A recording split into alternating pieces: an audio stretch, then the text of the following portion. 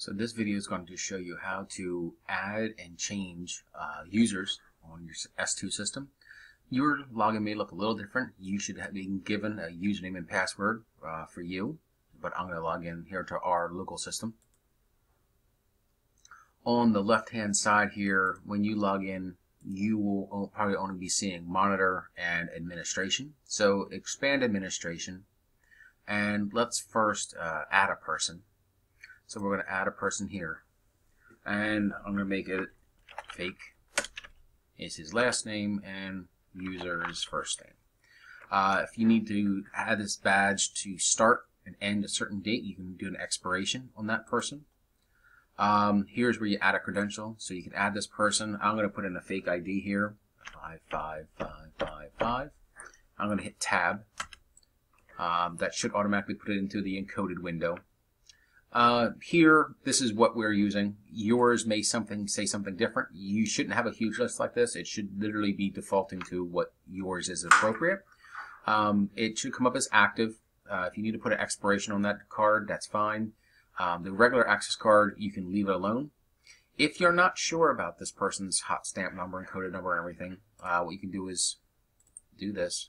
You can add a new credential and then click read.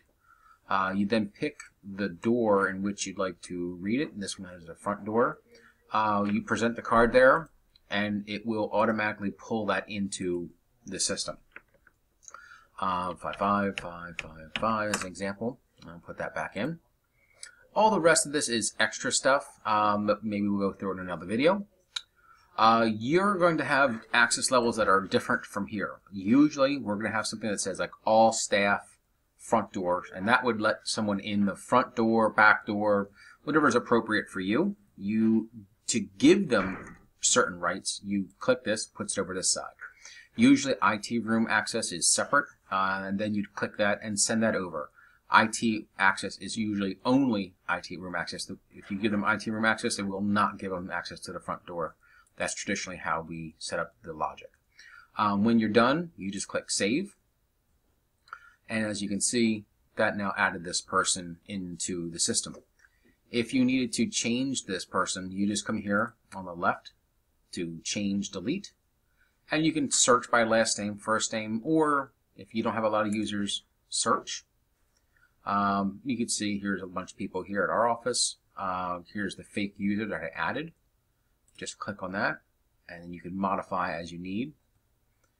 In this case, I'm going to delete these credentials and add a new if I wanted to, or revoke. I'm actually going to delete this person. Now, go back to change delete, search, fake user is now gone.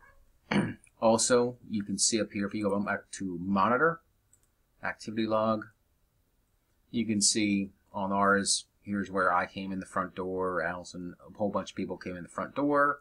You can see that these all worked. All right, and that's it.